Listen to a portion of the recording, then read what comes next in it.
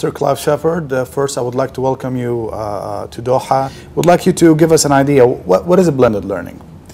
Well, I have a very broad view of what blended learning is, and I think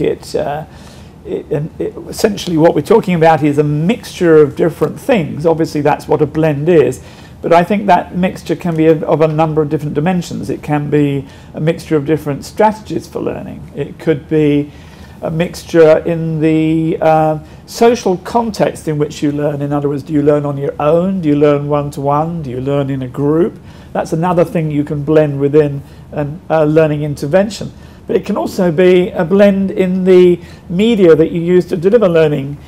Are you delivering learning online? Are you delivering it face-to-face or through a book or what have you? So blended learning can be mixing a number of different things. Okay, very good. Why do we need to focus on blended learning? What do training managers need to look out for while implementing blended learning solutions? The reason we need blended learning is because typically, historically, what employers have done is employ a single method to tackle a problem. So they've tended to approach a problem with a classroom event or perhaps a piece of e-learning, or perhaps some on-job training, or whatever it might be. But in practice, most skill building, and in organisations, our main task is to build skills so people can perform on their jobs, actually goes through a number of different phases. And as we learn those skills, we need different approaches.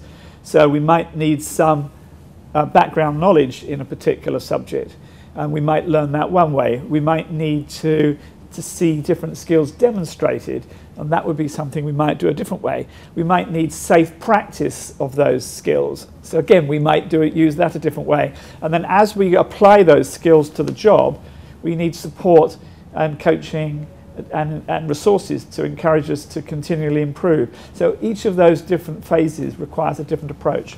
Sure. So what's the role of ICT and e-learning in blended approach?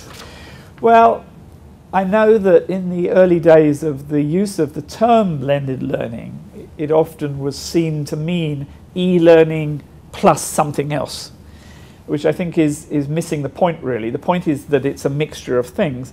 Now, in the future, now in fact, but particularly in the future, we would expect or assume that some of the elements in the mix would use technology. Mm-hmm. But it's not absolutely vital for a blend to include technology. I think it's very much more important that the designer of the blended solution has an open mind and then chooses the medium, the channel, which is best suited. Having said that, I think it's inevitable that technology will play a very major role in most blends in the future. In which way?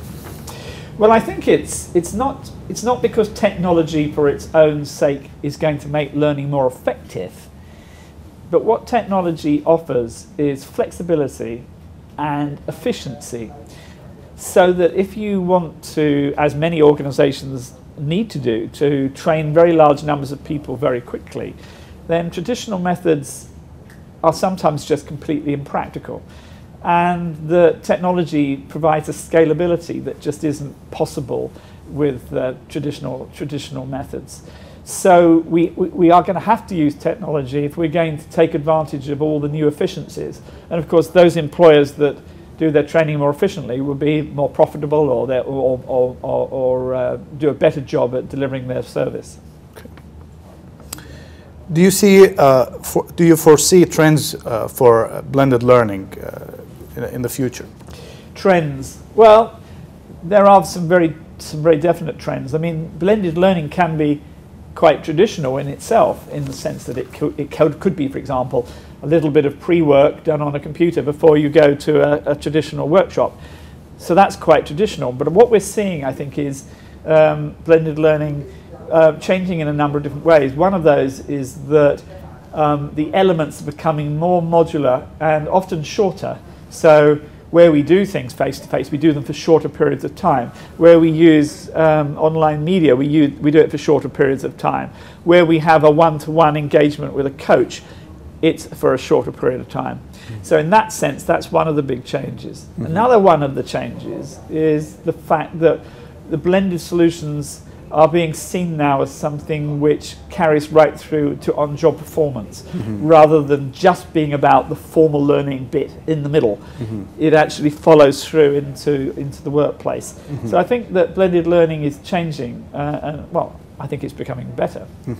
Where does the internet and smartphones fit into blended learning? Qatar has a very high level of smartphone penetrations. How could they be integrated in the blended learning?